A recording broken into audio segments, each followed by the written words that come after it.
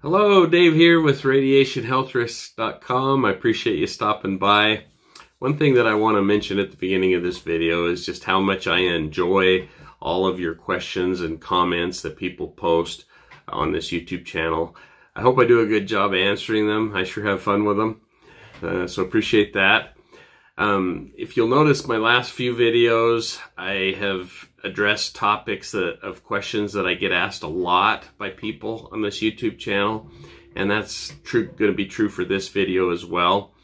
In this video, I wanted to address the questions of, is there a meter out there that I can buy that measures 5G radiation?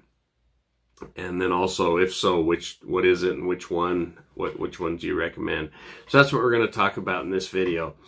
To answer that, I need to do a real quick explanation of what 5G radiation actually is.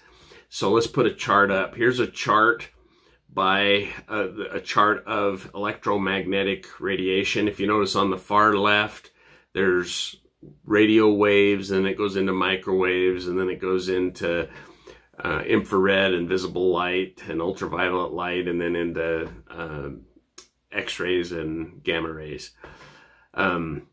So what is considered RF radiation, radio frequency radiation, that includes both the radio wave section of this chart as well as the microwave section of this chart. So from the bottom of the chart all the way up to about 300 gigahertz. Microwave range goes from about 1 gigahertz to 300 gigahertz. 1G, 2G, 3G, and 4G cellular services, those go from about 1 gigahertz up to about 5 or 6 gigahertz. 5G, it's always been said that it's going to take up, the devices are going to go from about 25 gigahertz up to possibly as high as the 300 gigahertz or the top of the microwave spectrum.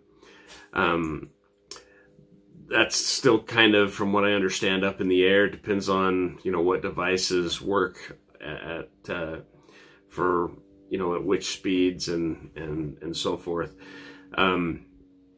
They came out with, for a while, a year or two ago, with a 5G Wi-Fi router that was at 60 gigahertz, and that immediately kind of died and got replaced with a 6 gigahertz Wi-Fi router, which technically isn't in the 5G range. But the reason they had to make that switch is the 60 gigahertz frequency. It has an oxygen absorption problem.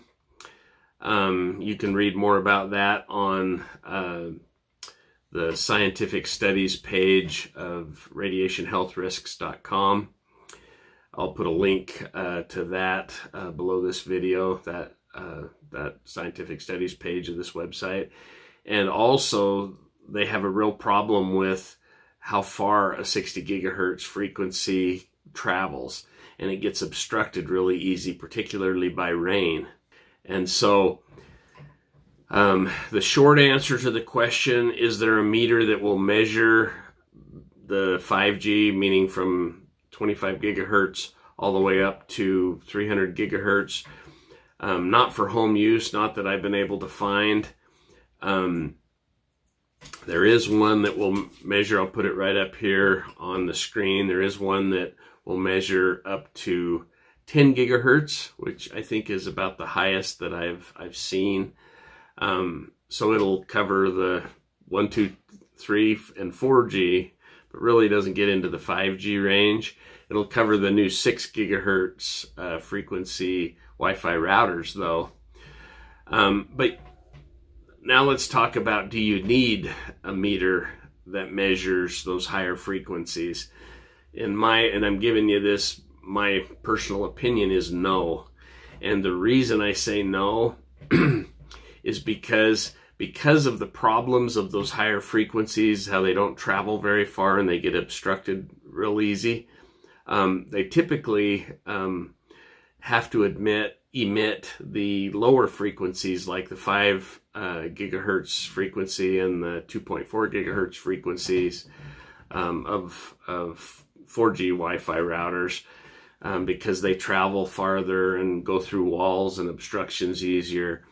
And so if you can pick up those lower frequencies, you know, if, in other words, if the higher frequencies have more trouble going through walls and obstructions, as long as you protect yourself and you got a meter that'll read the lower frequencies, you should feel good about it. In other words, if you put protections in that'll protect you from the 2.4 gigahertz frequency, for example, which all of the RF meters will read pretty much, you know that a 60 gigahertz frequency isn't going to reach you if from that device if the lower frequencies won't. Does that make sense? Hopefully that makes sense what I'm saying.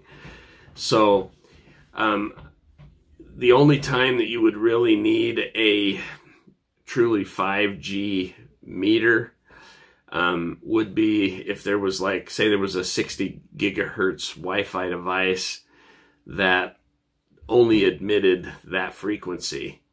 Then in that case, you'd need something that would read that frequency. But all of them that I know of so far have put out the lower 4G frequencies as well.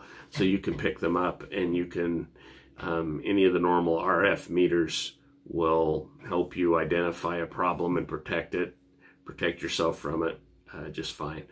So hopefully that makes sense. In the future, this meter that I have here that I was talking about that measures 10 gigahertz, I've ordered one of those. I'm going to be doing a review on that pretty soon.